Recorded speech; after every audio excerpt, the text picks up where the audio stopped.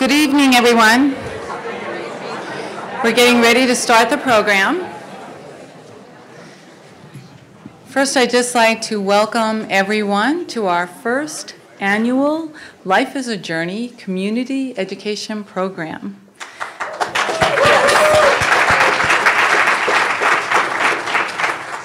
My name is Kelly Fisher, and I'm the Chief Operating Officer for JourneyCare. This past weekend, you may have heard the news that former First Lady Barbara Bush decided to change the pathway for her care and not seek aggressive medical care, but to seek comfort care. Everyone's talking about it. It's all over Facebook. Every day, JourneyCare serves more than 3,000 patients in our community with comfort care measures through a variety of programs that are patient-centered and have a team approach with social workers, certified CNAs, chaplains, volunteers. I want to make sure I don't forget anybody, our physicians, and bereavement counseling. Very big team approach. And we serve these patients whether they live in a private residence, in community living, or in one of our community care centers spread out through our 10-county regional service area. The news of Barbara Bush actually gives us time to take pause and think about, are we having conversations at home? And what are those conversations? Are we asking the right questions? Are we considering what we should do for advanced directives? Do we know what to do for advanced directives? Just stop and think for a moment. If you were unable to make a decision for yourself, have you chosen someone who could make that decision for you? Do you have confidence in them?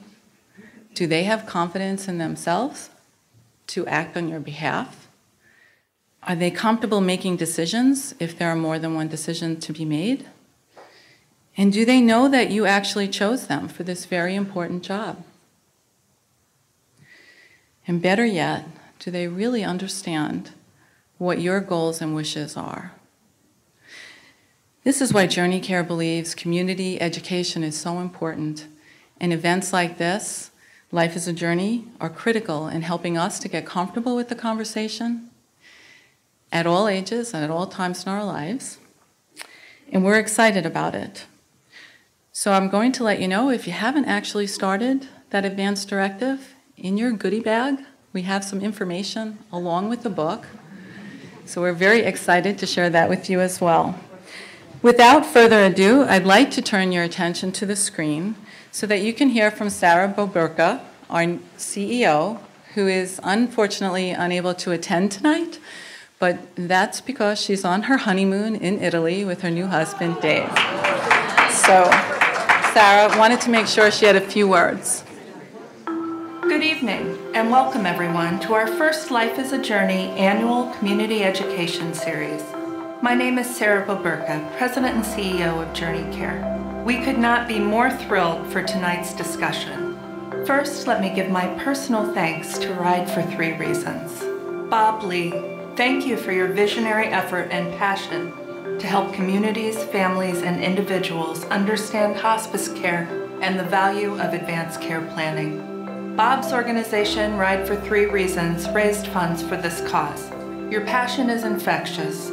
2 years ago, a then 17-year-old Jan was inspired to get involved and make a difference.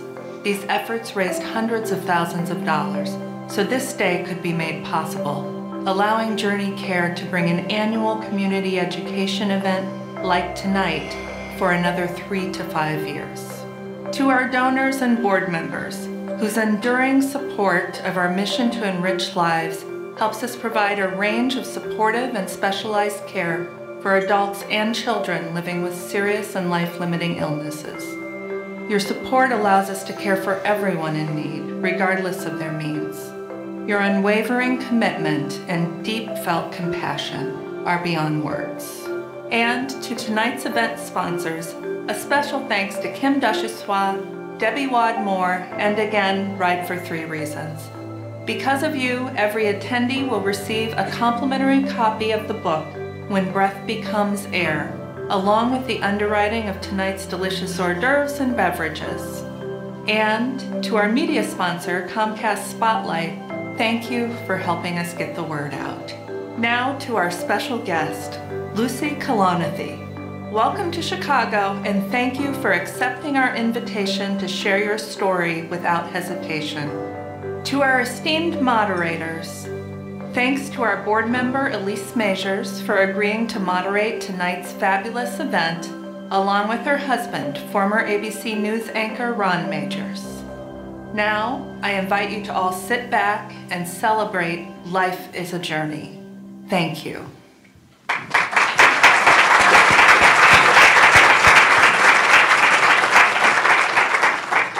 As Sarah mentioned, we could not be more thrilled about having our esteemed panel with us tonight.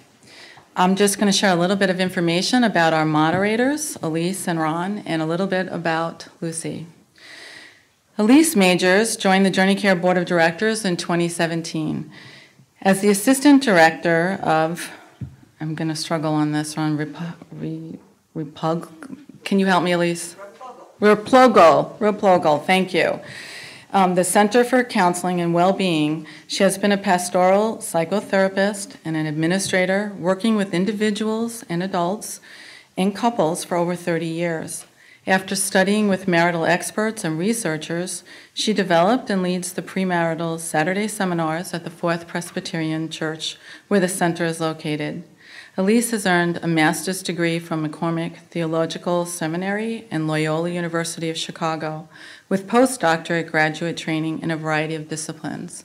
And she, like we don't like having our pictures taken or talking too much, but we have great smiles, and we're so happy to be here tonight. Ron Majors, her husband, is in the Chicago Emmy Awarding journalist. He is an Emmy Awarding journalist, and from 1998 until he retired in 2016, he co-anchored the top 5-rated 5 p.m. News broadcast for ABC Chicago, Channel 7. Prior to his time at ABC 7, Ron served as the co-anchor for the evening news at the NBC 5 Chicago.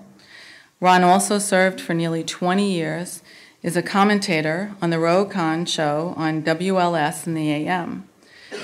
Throughout his esteemed career, Ron has won numerous awards, including 6 Chicago Emmy Awards. He's also earned awards from the Associated Press and the Illinois Broadcaster Association. But the one that is most significant to him is the award for ethics he received from the National Society for Professional Journalism. And then, finally, we have our guest speaker tonight. Dr. Lucy Kalanithi is the widow of the late Dr. Paul Kalanithi, author of the book, #1 New York Times bestseller, When Breath Becomes Air, and she wrote the epilogue. As an internal medicine physician and faculty member at Stanford School of Medicine in Palo Alto, California, she completed her medical degree at Yale, where she met Paul, right? And where she was inducted into the Alpha Omega Alpha National Medical Honor Society. Her residency at the University of California, San Francisco, and her postdoctorate fellowship training in healthcare delivery innovation at Stanford's Clinical Excellence Research Center was also part of her work. At the cross-section of her career as a medical professional and her personal experiencing standing alongside her husband during his life, diagnosis, treatment, and death, Dr. Kalanithi has special interest in healthcare value, meaning in medicine, patient-centered care, and end-of-life care. She's appeared on PBS NewsHour, NPR Morning Edition, and Yahoo News with Katie Couric, and she's been interviewed by People, NPR, and the New York Times. She currently lives in San Francisco Bay Area with her daughter, Elizabeth Acadia. Please join me in welcoming tonight's panel to the stage.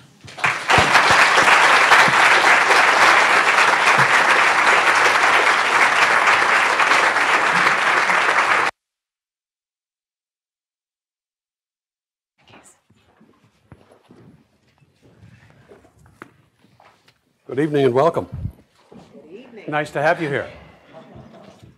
I don't know how you could drag yourself away from this endless string of lovely spring evenings in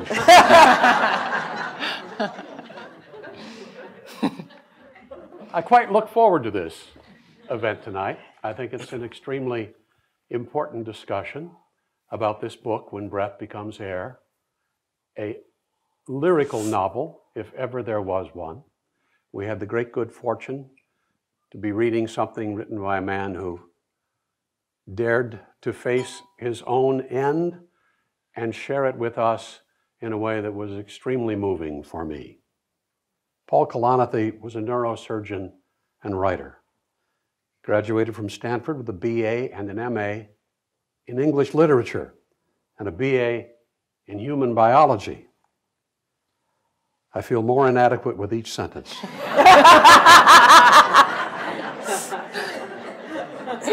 Then he decided to earn a Master's of Philosophy in History and Philosophy of Science and Medicine from the University of Cambridge, then graduated cum laude from the Yale School of Medicine. He returned to Stanford to complete his residency in neurological surgery and a postdoctoral fellowship in neuroscience, during which he received the American Academy of Neurological Surgery's highest award for research. Underachiever. Underachiever. Yeah. And on top of that, he married well. You heard the background of Lucy, who finished the book that Paul so courageously wrote. Lucy was clearly a woman who had her own direction in life. But for her, as it does for many of us, life's direction went a way she could not have anticipated.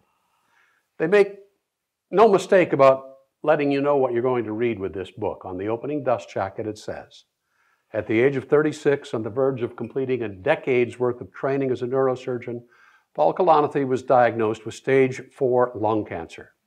One day, he was a doctor treating the dying, and the next, he was a patient struggling to live.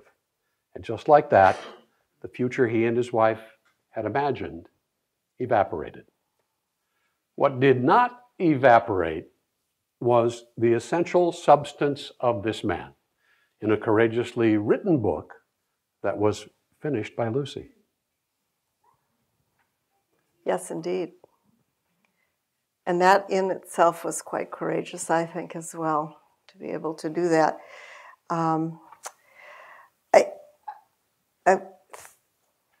When I was preparing for tonight, a quote came to me that I thought was really apropos to beginning this conversation. And it's from a book called The Fault in Our Stars. And it's about two people who meet, and they're in their late teens, and they both are quite ill with cancer. And Gus says to Hazel, "Grief does not change you, Hazel. It reveals you." And that quote struck me because I thought, I wonder how the really hard task of finishing Paul's book and writing the epilogue after all that you had been through, and then the daunting task of getting it published, which anyone who's done that knows it's not an easy thing to do. And so I was struck that I wonder how this was part of your grief process, and if you could tell us a little about that. Yeah, sure. I'm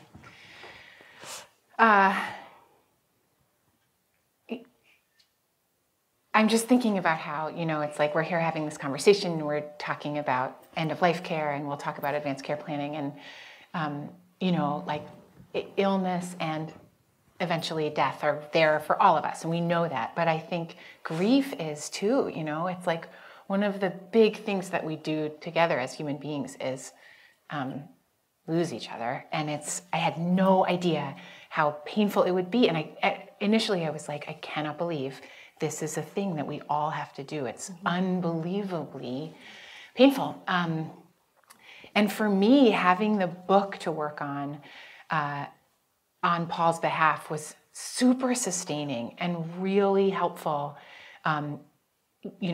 Initially as a project to work on, having been married to Paul and so close, and then together during his illness, to have something to continue to do, like for him and like sort of with him, you know, that we had started this thing, raising our daughters like that. And the book was like that. And then I think for a lot of people, somebody dies and they don't necessarily have a chance to talk about the person in a whole lot of contexts, you know, like Sheryl Sandberg wrote about when her husband died, and she was at a dinner party and everybody was explaining how they had met their spouse. Like, oh, how did you guys meet? And how did you guys meet? And no one asked her, how did you and Dave meet? But it's like she's carrying around that story, you know, like she's carrying around like all those feelings and the love.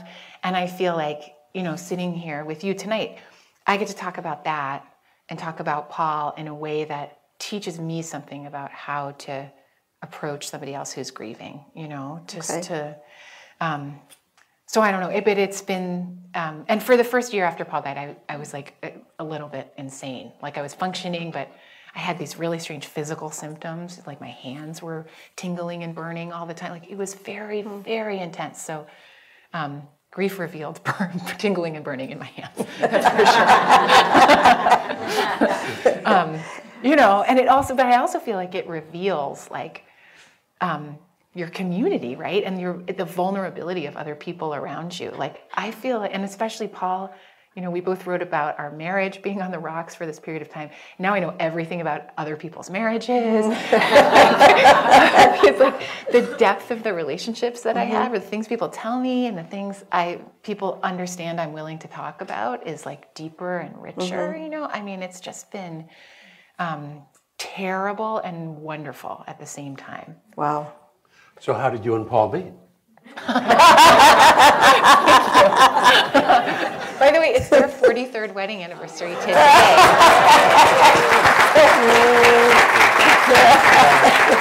So I think maybe we should hear like a sentence or two about how you met too. Or like you definitely loved her first. You did. Like,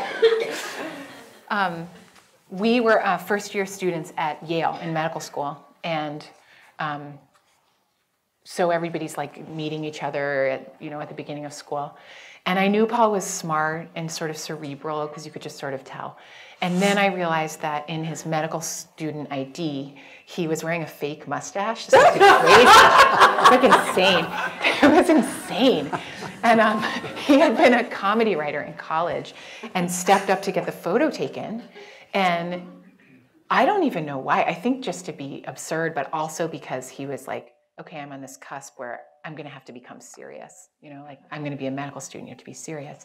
And then became very serious, and like this is he was very serious in the way that he was in the book. It was exactly who he was. He also had this really irreverent, funny, a different way of being alive side. So he wore this fake mustache in his med school ID, and as soon as I saw that, I was like, that guy is crazy, and really full of these contradictions, and just really appealing and interesting. And then I won a raffle to get to go on a date with him. It was a fundraiser. I love that part of your story. I got lucky. Very lucky. Among the things that really interested me about Paul and the way he wrote about his terminal diagnosis was he had long expressed an interest in life issues and even in death. Yeah. So he faced patients who were going through this very same thing, yet I was stunned to read that when it came to him, there was no map. He was lost for a while. He said, my life had been building potential that would now go unrealized. I had planned to do so much. I had come so close. I was physically debilitated. My imagined future and my personal identity collapsed. I faced the same existential quandaries my patient faced. The lung cancer diagnosis was confirmed. My carefully planned and hard-won future no longer existed. Death, so familiar to me in my work, was now paying a personal visit. Here we were, finally, face to face, and yet nothing about it seemed recognizable.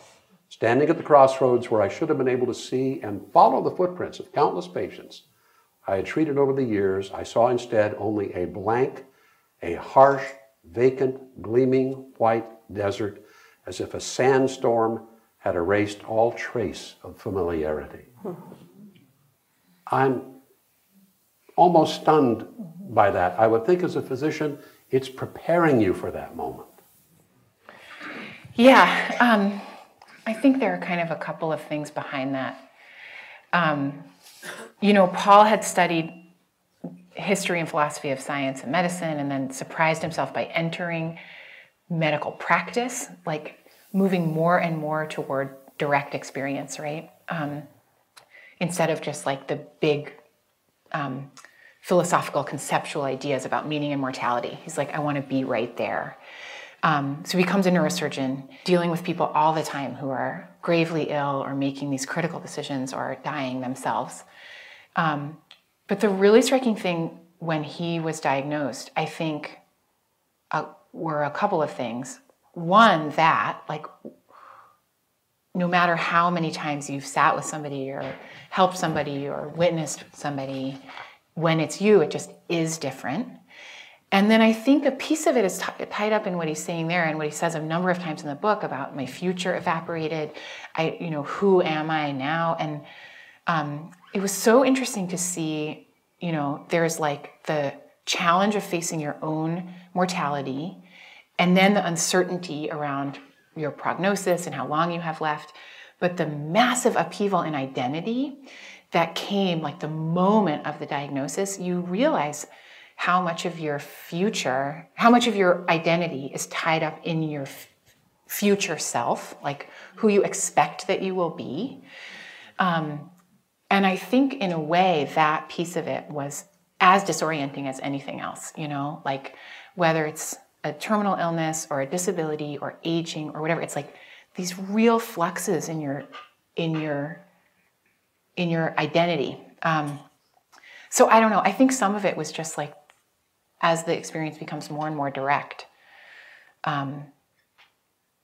it becomes like so purely emotional and visceral, right? Like in a way, your intellectual tools don't help you until you can rebuild and like get your feet back on the ground. And I think that was part of why writing the book ended up being so helpful. Like Paul had left the academy to become a physician and be right there at these critical moments. And then when he himself became sick, he immediately reached for literature and writing. It was like, how do I put words on this thing? How do I make sense of this? Because it was so disorienting, like you said. It was shocking to see that. And I think it was the mortality and just the pure fact. It's like, you're not actually somebody different from who you were yesterday, but you totally are. Like your entire conception of who you are and what to expect in your life is completely different suddenly. Well, and he wrote an article for the New York Times called, what is it? How Long Have I Got? I mean, was that one of his early attempts at trying to make sense and meaning out of all of this? And do you think that was helpful to him? Totally. That was exactly that. He was on an airplane, actually. He was back at work at that time on a really promising treatment that worked for about a year. And he wrote out this essay, and it's How Long Have I Got Left? And it was about uncertainty in prognosis and, what you're hoping your doctor could tell you and what they, no matter what, can't tell you. And he sent the essay to two friends and said, do I think I could publish this anywhere? This is how the book came about, actually. And one of the friends wrote back and said, like, this essay's okay, and it's like not, you're trying to say 4 different things, and you buried the lead, and it's like, it needs a lot of work. And well, you know about that. This is like his best friend who's hyper-competitive with him. And, and the other one wrote back and said, I forwarded this straight to the op-ed desk at the New York Times. And then they published it like a month later. It was great. It was like a dream come true. And it was really widely shared online, and he got all these letters from patients and physicians, and that happened with one other essay he wrote. Then he got a book agent, and Random House bought the book, and it was like the whole last year of his life when he was too sick to be working as a neurosurgeon, he turned into a writer, and it was so sustaining. It was so, for all the reasons we just talked about, and because, he was becoming sicker and sicker, but he was engaged in and contributing to the world of ideas, and feeling like this thing would outlast him, potentially. So to have a new baby at that time and to have the manuscript for the book became like these new, just really life-giving things that happened at the time. But yeah, writing was really helpful. And it was a communication tool in our marriage too. Just like I was reading the manuscript as he wrote it, and then we would talk about it like every day or every week. Because some of this stuff, it's really hard to say out loud, you know, but if we could kind of talk around the ideas, that was really helpful. And at the same time, Paul was really direct in some instances. Like when he was first, literally the day he was diagnosed, he said, I want you to remarry after I die. I just want you to know that. Oh, and it was like, we just understood this news. We looked at the CT scan, and I was like, I can't believe he's saying that to me. That's a crazy thing to hear from your spouse, obviously. But he's saying, like in the one sentence, he's like, I'm acknowledging what's actually happening. I'm saying that I care about you, like this is happening to me, but I care about you too. And then he's saying like, and I am going to say it. Like, I'm willing to say it. And I'm, you know, like it just was, and then it was just radically permissive to me. You know, I can hear him all the time, like telling me I'm doing a good job. And it just was so nice. You know, but it's, I don't know, can you imagine saying that? It's just like, wow. I don't know that I would ever have the courage Paul exhibits, but I think there are some real life things that I would like to learn from the book. One of the things you have said since the book is that you've quoted a survey that says, facing a terminal diagnosis, 55% of doctors will paint a rosier picture than the facts would dictate. How did you deal with your doctors, and how am I going to deal with mine? Yeah. So you have a healthcare advocate right here. So this is a big deal. I mean, the being a physician, having been on the other side of it too, the same taboos that are outside the hospital are inside the hospital too.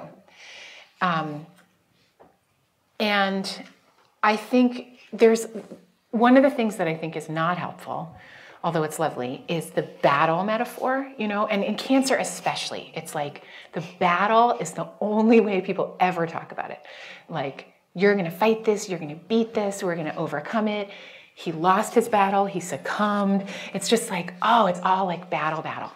And then somehow it's like, if you didn't fight hard, like, what is that even about?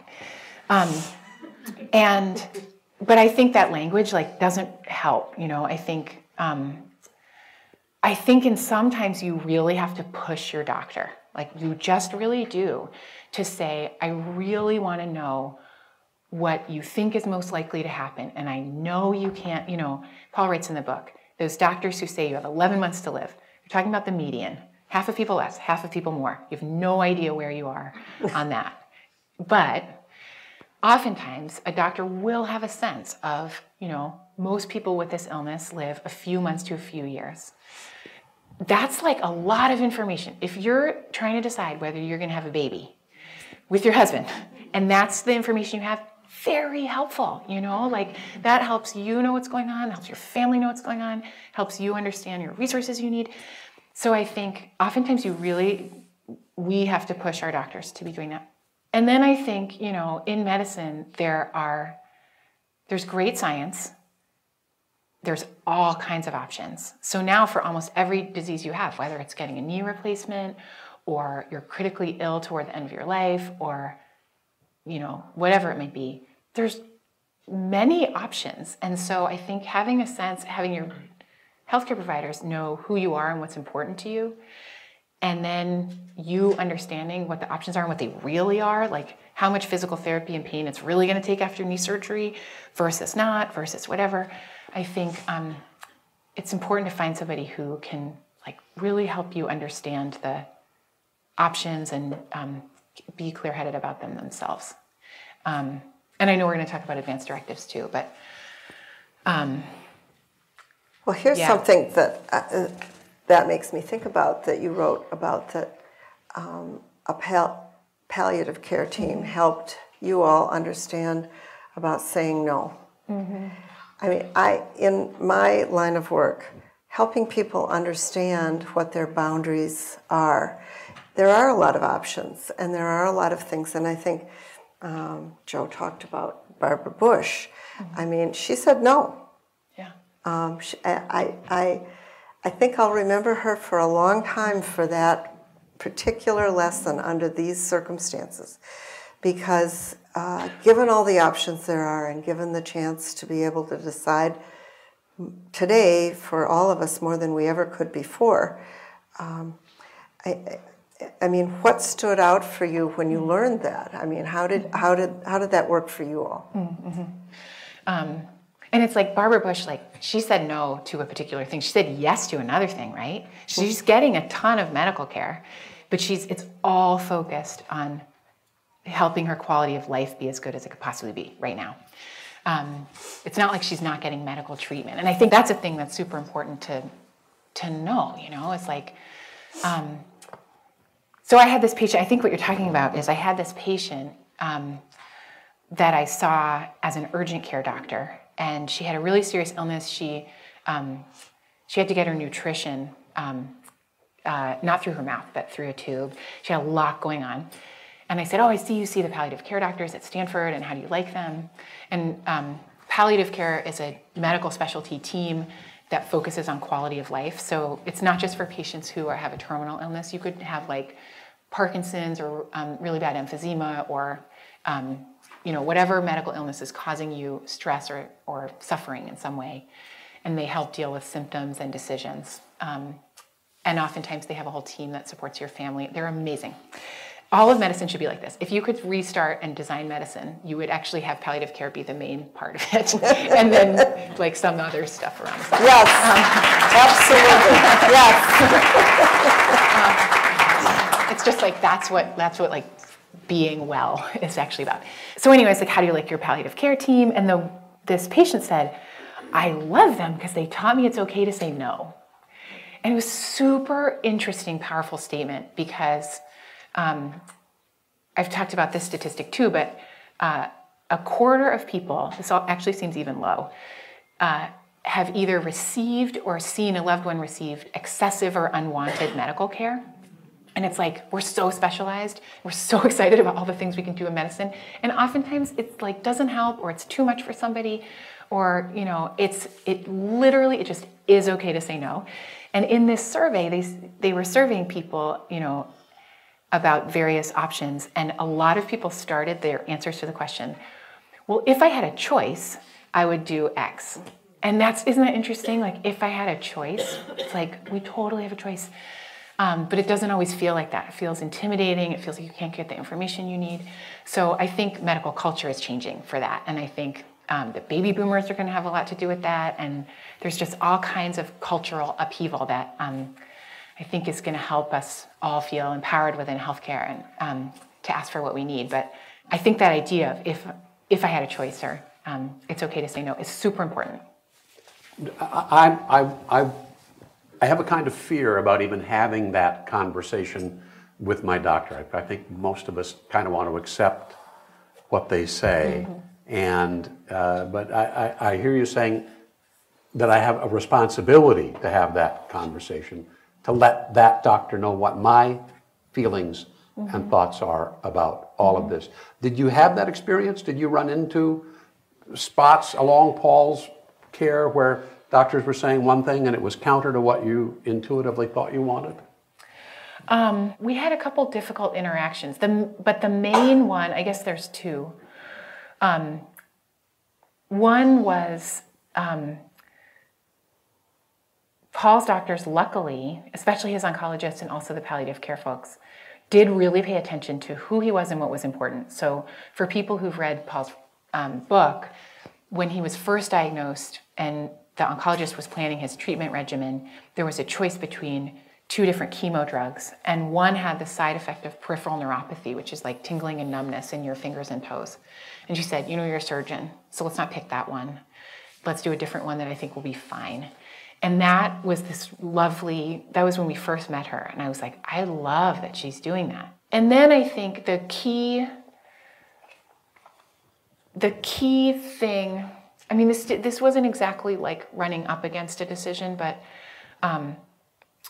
you know, I think we'll talk about advance directives and what they mean and how to think about them. But I think one of the most important things when you're thinking about an advance directive or when you're thinking about making serious medical decisions is to just actually try to figure out what's most important to you, who's most important to you, where is most important to you, what's most important to you in your life. And it became very clear as Paul was getting sicker, and kind of just knowing Paul from forever, that being mentally lucid was the most important thing to him. And practically speaking, that meant continuing to write the book. Like, that was the thing that he was totally focused on during the last year of his life, and also being together with me and being with our daughter, who was an infant at the time. And so the toughest medical decisions at the end of Paul's life were about things like, okay, I have, you know, the cancer has spread to my brain. Am I going to do whole brain radiation or not? Am I going to, you know, at the very end, am I going to choose to go on a ventilator, a breathing machine that I might not be able to come off of or not? And that, like, the North Star was like, am I going to be mentally lucid? Like, that's the thing that will measure the quality of the time I have left. And it was such a strong North Star. It was like, he really knew. Some people, like, I think my mom would say, I really don't want to be in physical pain. I just don't. And please know that about me. And like, a whole bunch of people are like that. And that is also, it's like super helpful to know. And you can do tons and tons to have that not be the case. It's like, I think having a sense of like who you are in that, across domains like that, where there's a guy, I don't know if you've read Being Mortal by Atul Gawande. I was so just thinking about it. Yeah. That one guy with like the ice cream and the football, or whatever, he's like, I'm fine as long as I can eat ice cream and watch football. If I can't be doing those things, I kind of like, that's truly that, I just get me in a position where I can do that. And if I can't do that, we're going to need to talk again.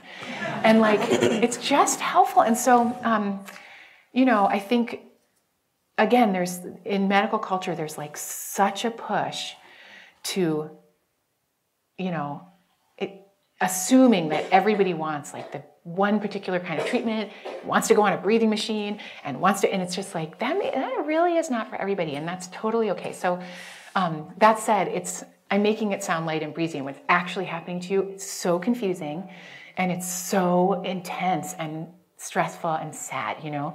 So I think, but again, I think if you have that North Star and you're looking out for each other, I think that's part of, and oftentimes, like, if you can ask yourself the question, like, well, how do we avoid regret?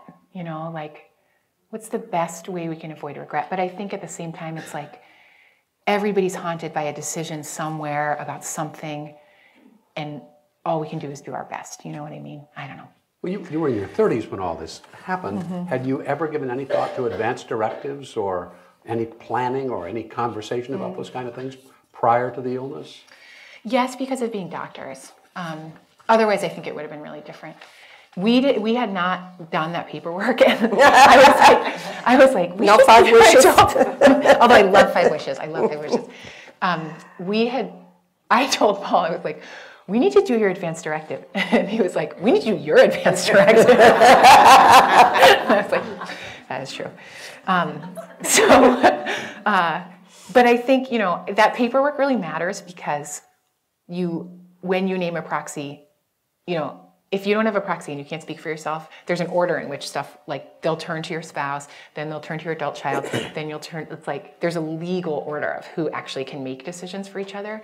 But if you have set that in stone yourself, and especially if you've talked with the person, it's helpful.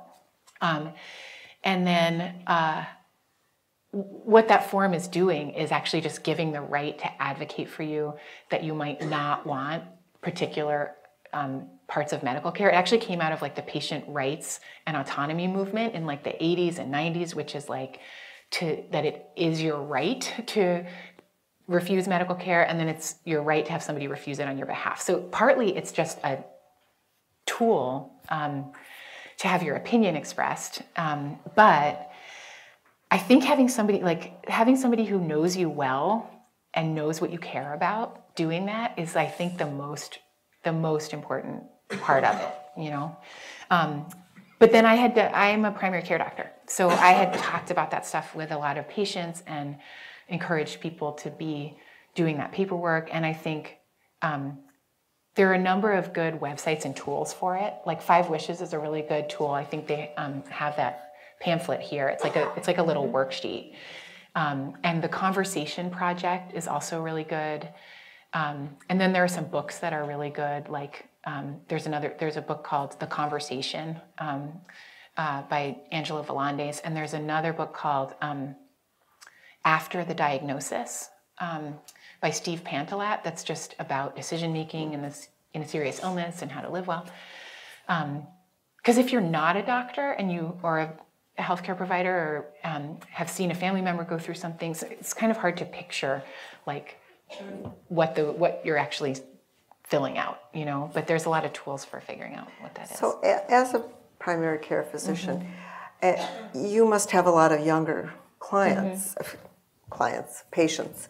And do you encourage younger people to think about these things?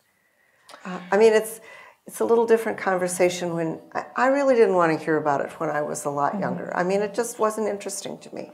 I sort of had that immortality thing going on.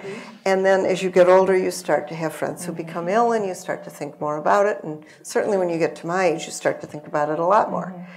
But I'm wondering how to engage some of the younger people that I know in thinking about some of these things. You're very young yourself.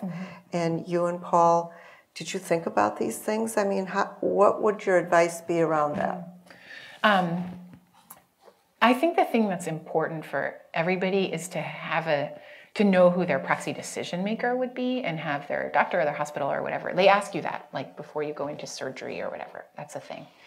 I think that the people for whom advanced care planning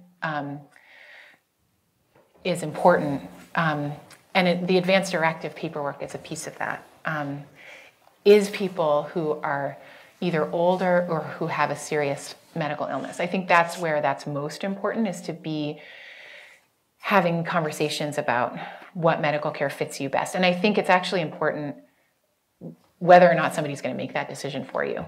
In many cases, you make the decisions yourself, but like facing up to sort of what seems to be happening and what the risks are of everything, how to choose. I think the thing that all adults should know is who their proxy decision maker would be, and have that noted.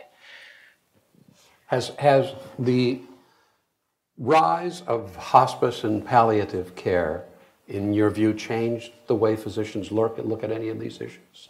Yeah, I think definitely. I think for all I've said about the taboos in medical culture and everything, I think all that stuff is starting to blossom and change. I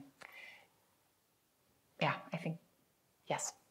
And what I'm interested in is that a conversation you think most physicians are willing to have? Is that an option that is offered in any way? I think back to when we were fighting over medical care in the United States, and at one point in the Affordable Care Act, there was a proposal to pay doctors to have that conversation. That got thrown out. Do doctors even want to have that conversation when they're not getting paid for it? Gotcha. Now it is like an actual billing code. So it is? Yeah. I did not know that. Okay. That was the whole death panels thing. That was nuts. So basically, it depends. I think medical schools, we were just talking about this, but medical schools are starting to train people to ask this kind of question and to, approach medical care and medical decision making in a really sort of humanistic way. And I think in general, like people are getting trained to do that. People are realizing that it's super important. And so I think it's not like nobody's ever heard of it or nobody would know why you were asking that or just whatever. At the same time, I think there's all these dualities, like the Oncology Society guidelines say if you have stage 3 or 4 cancer, you should have a palliative care team and an oncologist at the same time. That's like what the guidelines are for patients, is the best care for patients. But like cancer centers aren't set up where as soon as you get to them, they're saying, here's your oncologist and here's your palliative care team and everybody's gonna work together and do this well. So it's like there's a lot of pieces that are missing or not actually happening in practice, even though we know we should be doing them. So I think we all need to be pushing each other to do them. Okay. You and Paul, as he's facing the end of his life, decided to have a baby. What was that about? That's what my mom said. Oh, man. Yes. So we had always thought we would have children around the time that Paul was finishing residency. It was like, things are going to get easier. We'll think about doing this. And that was right when he was diagnosed with stage 4 incurable cancer. And we both sort of looked at each other like, I think when he was still in the hospital for the first time, and we were like, you know, if you're going to start chemo, we should think about this, and is this crazy? And we were like, that's kind of crazy. Initially, he felt more sure of it than I did. So when we had our daughter, Katie, she's now 3.5. She's like basically potty trained, not totally.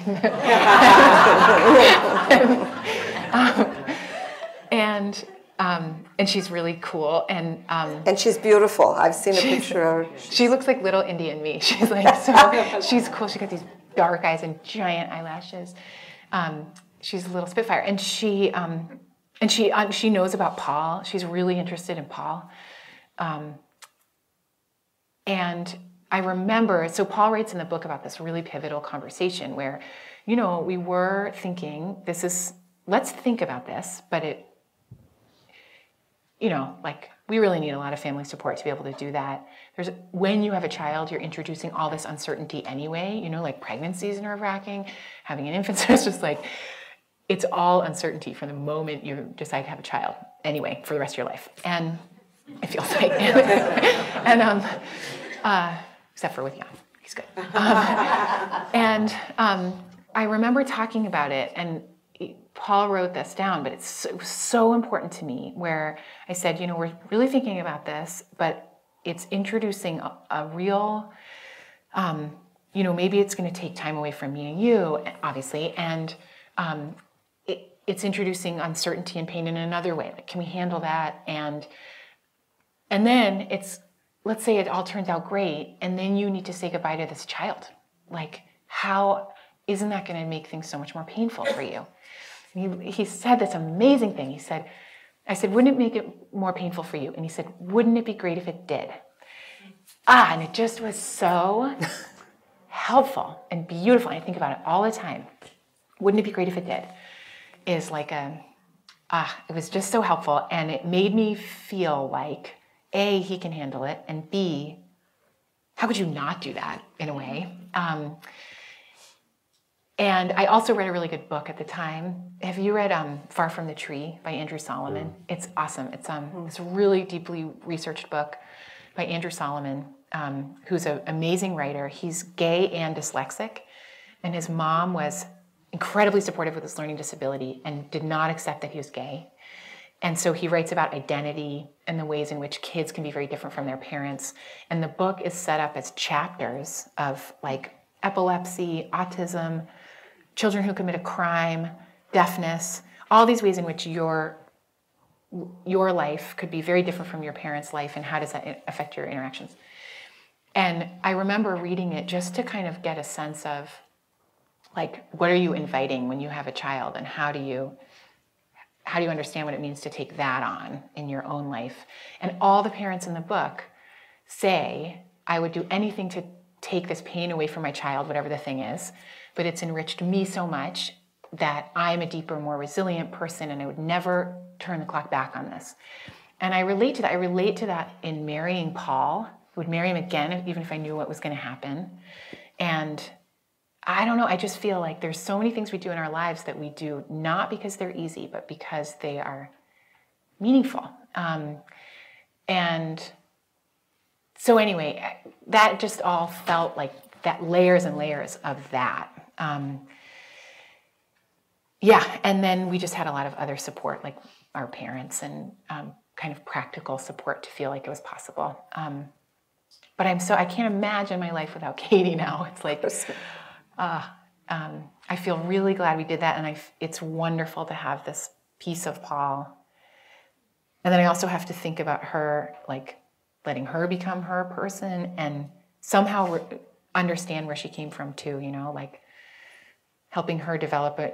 It's like Paul conceived of the memoir as a way to communicate with her. He didn't write her anything separate or anything. Like, it's in the book, he's saying, like, it's important to try hard and I love you. Like, that's what he says to her, you know? Mm-hmm. So anyway, it was kind of crazy, but I'm really glad we did it. Well, and I think about the book on so many levels, but what you're articulating is one of those levels about the acceptance of suffering. Yeah. And he said some amazing things like you have just told us about. And I think that our culture doesn't condone that suffering. I mean, so I think he's written a meditation on suffering in such an eloquent way that, you know, for the rest of us who struggle with that concept of, you know, what does it mean to suffer? Yeah. And certainly what that's like to come to some acceptance about that. I mean, that's one of the things about this book that I really, I could go back and read it again just for that, I think. It was wonderful. And having Katie, I think, is sort of part of that in a lot of ways. He said that other thing where he wrote down, people often ask, like, like, don't you ask why me? And he says, well, why not me? Yeah. So it's like, oh, that's really, sure, totally. Those moments, you said that once Paul said to you, everything's going to be okay, and you said, I just don't know what okay is. Mm-hmm. Do you have some different understanding of that now, these years later? Oh. Yeah, I remember that conversation. I mean, I don't know. I think you just sort of said it, right, Elise, about like the meditation on suffering. I don't know how to sum it up. I think some of it has to do with like understanding and coming to terms with the idea that in some way things are not going to be okay. Like that's true, right? That's true for everybody here. And I think that's the real challenge. And that's not easy. And for those of you who may be Buddhists, I think one of Buddha's four great truths is that life includes suffering. Hard for all of us to deal with. And I think you even said living fully means accepting suffering. Do you still struggle with that acceptance today? Kind of. I mean, I think everybody does, right? It's like, yes, but I feel like I'm at the same time like getting better at it through a whole bunch of stuff, like support of other people and meditation and whatever. And I also feel like, you know, in a way, suffering's totally hidden from us. Like it's like you can walk around and it's like people who are suffering or ill or dying are like really hidden. And I think that's a unique thing in our current history, right? I don't think that was true in villages and whatever, stretching back forever. It's only true now. But I also think, kind of like we were saying at the beginning, like your own suffering connects you to the suffering of everybody else, you know? And it's like, somebody wrote me a letter after Paul died and they had read his book, and it was a doctor on the Isle of Skye. Is that? And his wife had died of a form of liver cancer, and he sent me a CD of this traditional music that they played at their wedding that he had also used in a fundraiser that they had done for the cancer center. And I was listening, like I was alone in our living room, so lonely after Paul died, like 8 months after Paul died, listening to this music. And I was like, listening to the music of these other people's wedding who I have never met. And it's so beautiful. And he's been this sad.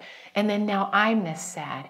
And I just was like, this is it. Like, it was so helpful. It was like, I don't know. It was like, it made it feel like I was not suffering alone. And that itself is really helpful. And I think, again, has like deepened my own relationships and deepened my understanding of sort of what we're all here to do together.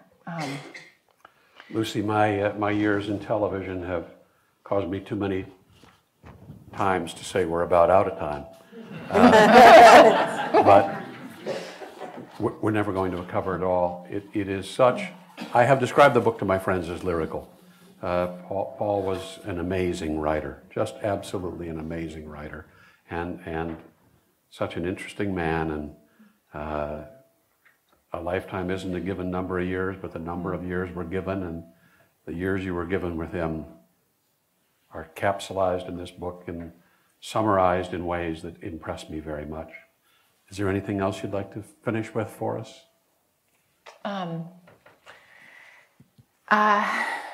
We had talked about doing a reading or doing a little thing. Would you like to do that? It's like a total tearjerker.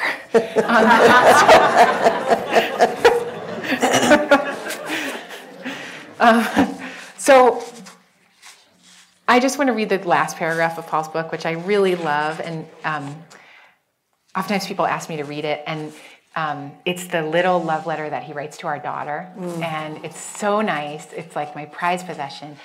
And one thing that there's this movie that's going to come out on Netflix sometime soon. I think it's called, I can't remember the name. It's called Ending Well or something. B.J. Miller's in it, and this other palliative care doctor, Steve Pantelat, is in it, and it's a little short about hospice. And Steve Pantelat, who's this amazing physician at UCSF, is quoted in the trailer, and he says, people who are healthy talk about how they would want to die, and people who are dying talk about how they want to live. And I was like, that makes total sense. I love it. So this is like a thing that Paul wrote that sort of is about that, what it was like to live at that time. I hope I'll live long enough that Katie has some memory of me. Words have a longevity I do not. I had thought I could leave her a series of letters, but what would they say? I don't know what this girl will be like when she's 15. I don't even know if she'll take to the nickname we've given her. There is perhaps only one thing to say to this infant, who is all future, overlapping briefly with me, whose life, barring the improbable, is all but past. That message is simple. When you come to one of the many moments in life where you must give an account of yourself, provide a ledger of what you have been and done and meant to the world, do not, I pray, discount that you filled a dying man's days with a sated joy, a joy unknown to me in all my prior years, a joy that does not hunger for more and more, but rests satisfied. In this time, right now, that is an enormous thing. What a lovely gift. Wow.